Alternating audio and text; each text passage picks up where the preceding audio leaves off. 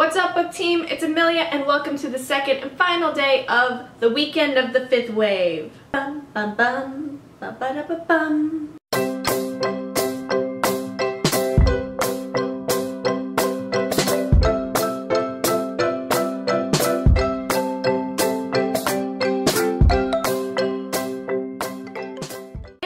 Video, I talked about my thoughts, views, and opinions on The Fifth Wave, the book by Rick Yancey. I will link that video here and below. And today's video is going to be my thoughts, opinions, and views on the movie adaptation, The Fifth Wave, directed by Jay Blakeson. And honestly, I did not enjoy it that much. So first, this is completely disregarding my views of it as a book to movie adaptation. These are just my feelings toward it as a movie. I just didn't think it was that great. I really feel weird using these words, but it just felt very sloppy and kind of weak to me. I thought the moments that should have been slowed down were sped up, and I thought the moments that should have been sped up were slowed down. The acting was okay, none of them really stood out to me, which is such a shame because I loved Chloe Grace Moretz when she was Hit Girl in Kick-Ass. And she didn't do a horrible job, I didn't connect with her as much as I connected with Cassie in the book. But honestly, to give all the actors some credit, there didn't seem to be much material for them to work off of. In fact, the writing was probably the worst part about the movie for me. It was just very cringeworthy at times, and it just wasn't doing it for me. Overall, I'm giving this movie a 2 out of 5 stars, and that's me being very generous because it did fix a couple problems that I did have with the book,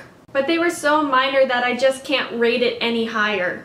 Honestly, if I had seen this movie without reading the book, then I would have walked out of the theater being like, that's definitely a book that I'm never ever going to read. And you know, when it comes to film adaptations, I am usually not that nitpicky about them. I understand that they are two different mediums and they both have different goals and different needs and basically different audiences. So I understand that there will be things that are cut, edited, etc., etc. And I definitely understand that what I imagine in my head will not necessarily be what I see on the screen because everyone has a different kind of imagination with that kind of thing. But there are just so many things that made the book stand out that the movie lost. For example, the book had a lot of sarcastic, tongue-in-cheek humor. It never took itself too seriously, it knew what it was, and it just went with it. The movie, on the other hand, seemed to be going towards a more dramatic take on the book.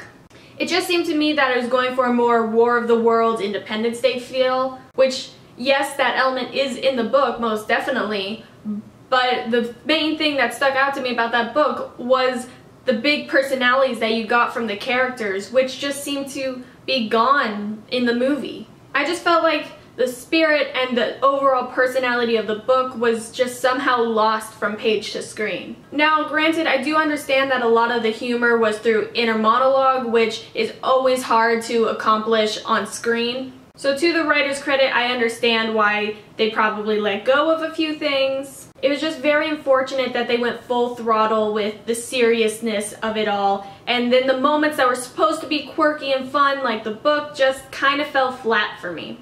But now I'm going to be going into more specific moments of the movie, so if you have not read the book or seen the movie and you do not want to be spoiled, I suggest you stop watching now. Farewell, and come back when you've watched it or read it or, you know.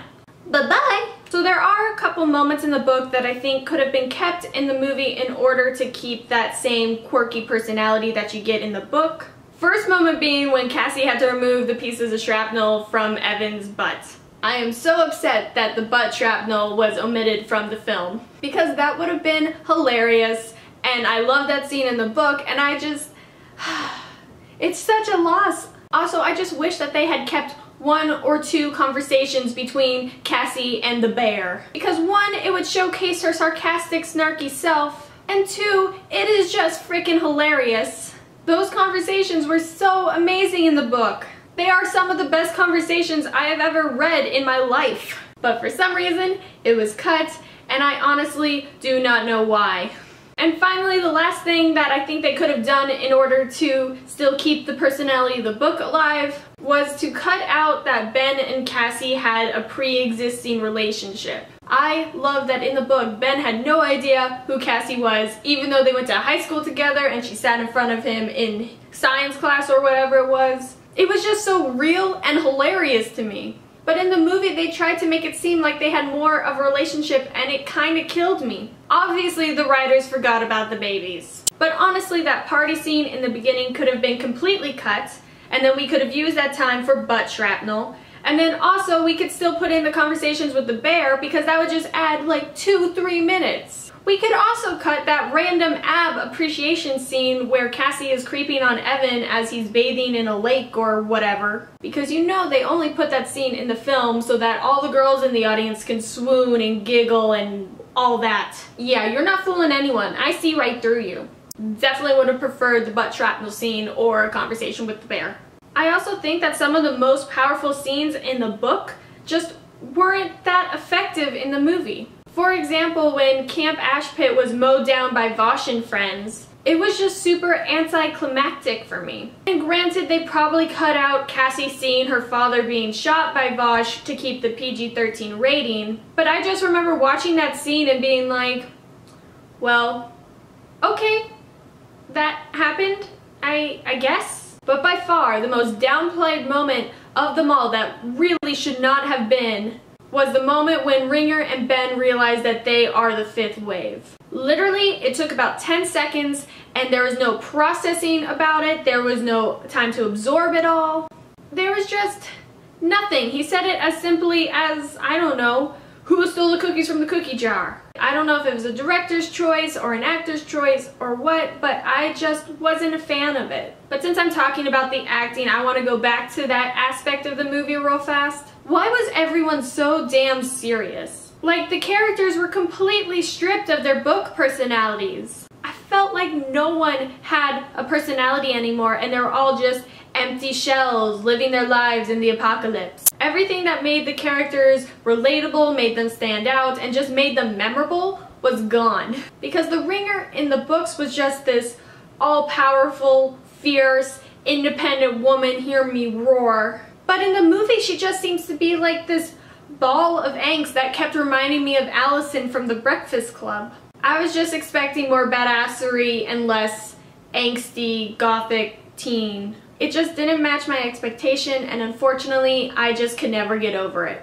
I just felt like they made a dramatic end-of-the-world flick instead of a tongue-in-cheek end-of-the-world thriller. And I'm sure everyone worked very hard on the project, but unfortunately, it didn't adhere to my personal tastes and expectations. Actually, as I've been reflecting on it, I kind of feel like The Fifth Wave would make a great miniseries. I don't think it's big enough to be a whole TV show, but if it were just a small miniseries, then I think it would be a lot easier to capture the spirit of the book and be able to pace it out properly. But yeah, those are my thoughts on the movie adaptation of The Fifth Wave. Leave me a comment down below with your own thoughts on if you enjoyed the movie or thought it was a successful adaptation or just whatever. As always, if you like this video, then please give it a big thumbs up. And if you want to be updated the next time I post a video, then please hit that fancy dancy subscribe button. And I will talk to you all again on Wednesday. Bye!